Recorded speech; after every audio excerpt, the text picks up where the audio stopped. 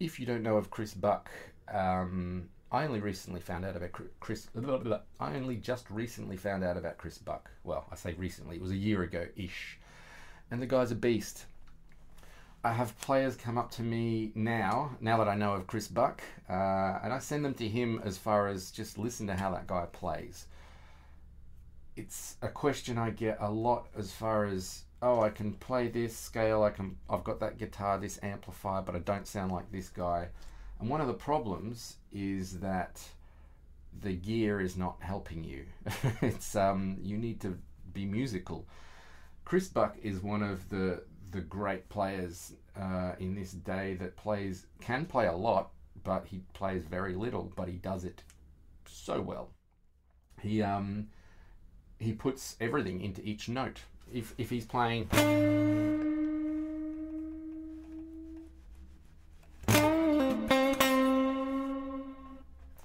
everything he's doing, he's on it, focused. And how do we do this? How do we get to that point of understanding? And a lot of it, for me personally, I think is coming from your emotional connection to what you're actually playing. When I play scales, or when I started studying scales and whatever, I was just metronome on, all that kind of stuff. And it was boring and it wasn't musical. When I look at players like Chris playing, I can feel that they're just like going for it. Each note, they're like, yes, that's what I want to do. They're attacking it with intention. This is the big thing. Yes, you need technique to play like Chris Buck, but I've seen people who have more technique than Chris Buck who play stuff that I'm not personally interested in, and it doesn't sound like they're emotionally attached to what they're doing. So how do we do this? When you're practicing, one of the best things you can do is sing along to what you're playing. Sing your scales. And I say it all the time. Don't bother practicing scales like this. Once you know the pattern, then try and make it musical. So anything from sliding into your notes,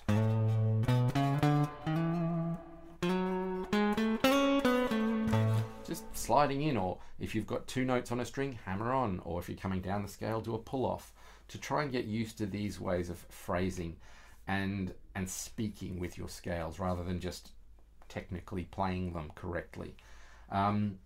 So what other things can you do? Like if you take a scale, always practice your scales with the harmony behind you. Or if that may not make sense, what I mean is have something, if you're playing an A major scale,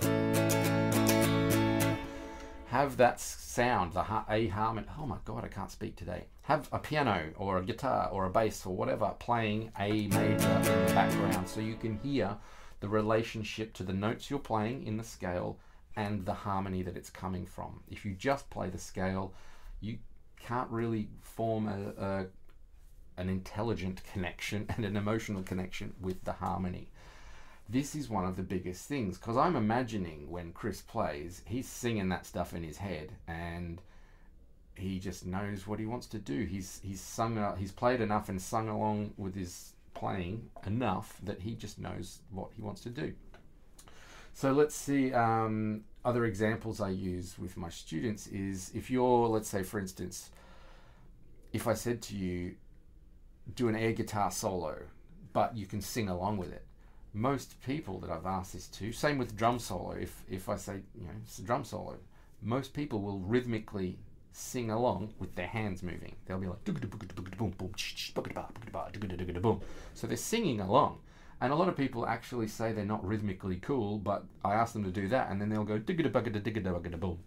and it's all rhythmically correct. Same thing when you're doing air guitar solo, whatever. You're a better guitarist or better musician in your head than you are in real life. Pretty much the way it works. So you've bypassed the need for technique when you're singing this lead guitar stuff. We need to find the balance between the two.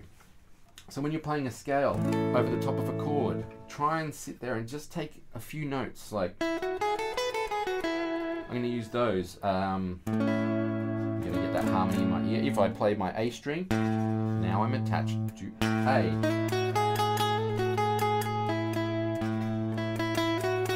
I'll play each note.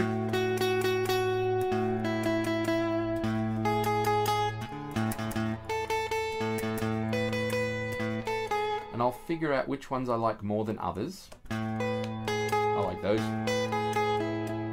The little triad.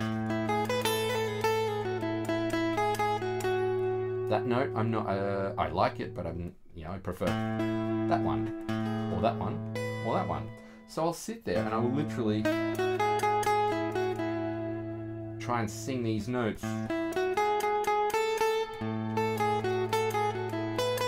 until I find there's a moment where I connect to those notes. I understand what they sound like with the A or the chord in the background, and then I can start making better judgment calls on, oh, I'm going to wiggle my way to that note because I like the way it sounds, and it sounds like if I end my melody on that note, it will sound complete.